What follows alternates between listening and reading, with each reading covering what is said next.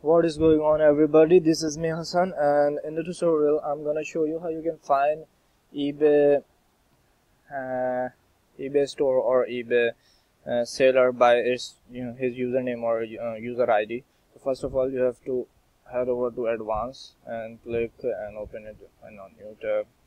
And let's suppose I have to find a seller. So first of all, let me grab a seller for a search. Baby kids, for suppose is my search, and right here it is the name of the seller. Just copy it, and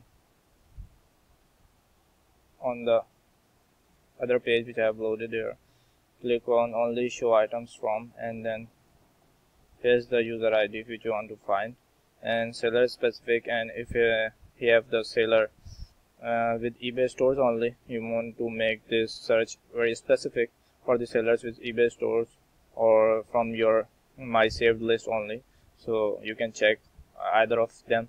Otherwise, I just want to search this seller, so I just copy paste it and click over search, and let's see. So here you can see that the seller is loaded, and I can actually double check it. So here you can see that the seller is successfully loaded. So that's how you can. I hope you enjoyed this tutorial, keeping it short because that's what I like it.